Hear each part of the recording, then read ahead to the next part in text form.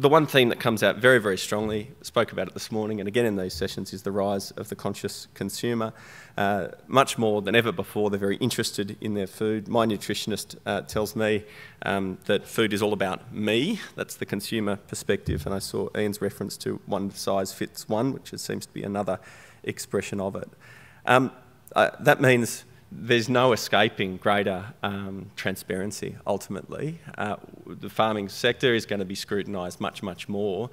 We need to embrace that and work with that, or we'll be left behind pretty quickly. But the key risk arising from that process, if we're not nimble enough, responsive enough, and don't work these processes, is ultimately the basic stranded infrastructure problem, that we make a move, we zig, and the consumer zags, even when they promised they would zig. And we're just left explaining to bankers why it all went wrong. And while that's a bit of a downer, it is a relevant challenge and one that needs to be engaged with.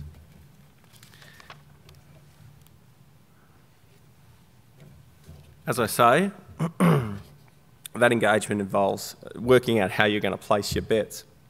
And I thought it would be worth trying to bring to life a couple of different scenarios that showed the way in which this could play out in practice. I called that the tale of two farmers. So we have the first who decides to go high spec. I've stuck with eggs, but I'm trying to make these comments generalised to the whole of agriculture. But looking at these omega-3 eggs, they're organic, they're grain-fed, pasture-raised, they're anything that we've heard that consumers are interested in. And it's part of a clearly thought-out business strategy, diversified and segment-focused. It's also supported by a lot of marketing that will continue to remind customers the wonders of these products. But there's still risks that go along with this strategy. It might be hitting on what's hip right now, what consumers have told us through marketing surveys that they want. And how do we know they're going to stick with it? And whether it's vertical farms or small, nimble entry, infrastructure still costs money. So what does this farmer do to protect themselves? Well, I'd propose that they're going to, similar to the way that Rachel and Emma were setting out, engage with consumers in a much more formalised way, a much more extensive way and well-resourced way, and ensure that those consumers continue to understand the perception of value of the product offering, and demonstrate that they're going to get what they pay for and that they should trust the supply chain. And there's some very interesting comments about that consumers don't want to know every little detail, and they'll get by with a descriptor into which they can pack their own values. But when I heard that, I thought, yes, but that narrative that you develop around it mustn't have any cracks. It must be genuine and authentic, and it must not leave you exposed to not being able to withstand that scrutiny. Ultimately, this farmer is successful, even in the terrifying world painted by Ian. By continuing to engage with the consumer, they're able to have a successful farming business and be part of the picture that we're trying to paint in 2030, 2035. Our second farmer goes the other way. They have a perspective that affordable fresh protein will always be in style, and they go with a low-spec, fantastic quality product. They focus on consolidation and scale and efficiency. And as it relates to innovation, they're constantly innovating, but that is ultimately process innovation to come up with even more affordable products going into the future. So what's the risk that they face? The risk is, of course, that consumers move on. And it's not just consumers, it's the community as well. And I would say more importantly, it is the community. So you might have a good, solid segment of the market of consumers, let's say 50%, that think this is the product for them, this is the product for all time. They like affordability. They don't have a lot of money. But they're not the only ones with a relevant voice, and the rest of the community is going to have a perspective on whether the production system that underpins this, accords with their values, and obviously their values, they're 50% of the market, of the consumers, is a very significant voice and will carry sway with people like regulators and governments that set standards. So there is a considerable vulnerability with respect to this business, even though they're doing exactly what their consumers want. So what do they do about it? Well, oddly enough, they do exactly the same thing. They have to engage with consumers and work out what makes them tick. They don't just ask them what they want, they understand why it is that they want this. And they have to demonstrate transparency and build trust. They need to be constantly engaging with consumers and assuring them and providing them the transparency and information required so that consumers provide their acceptance and the community provides its acceptance of this production system. Now, in this case, no one's smart and no one's dumb. We had two very different strategies, but two winners.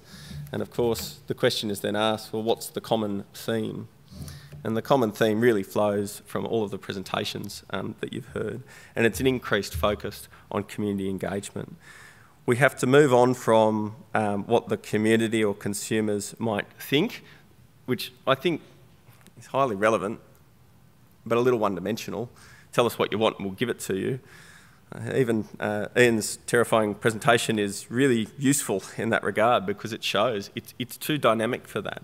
We can't rest on our laurels and think, oh, we did the survey, we got the info, we can be confident this will be the case into the future.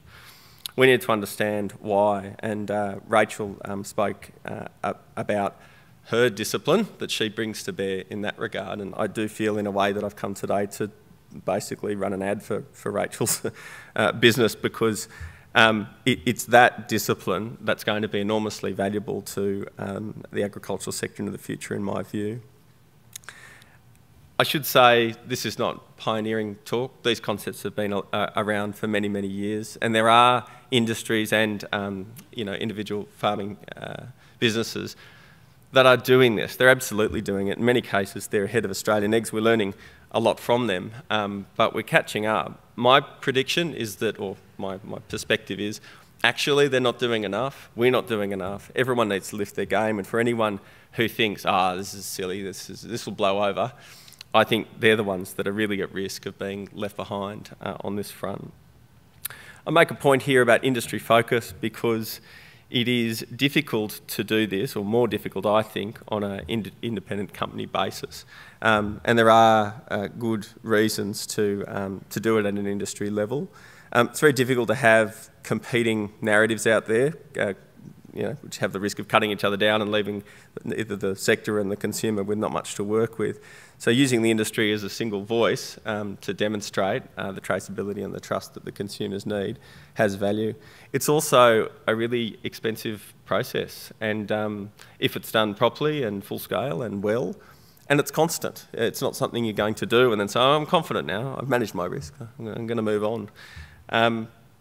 It's just going to be part of the way in which we do business, and I think that efficiency can be brought to the process by using research development corporations such as Australian Eggs, also industry representative bodies and other farmer groups, and the research organisations, of course, to contribute to the process in the most efficient way.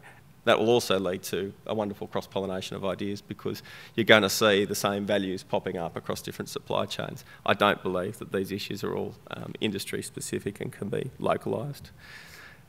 That's all I was going to bring to bear at first instance. Some of those perspectives are common to the other speakers, some are slightly different. I fear the poll that Nikolai will now run to work out whether I'm right or wrong, but I'll subject myself to the process. Thank you.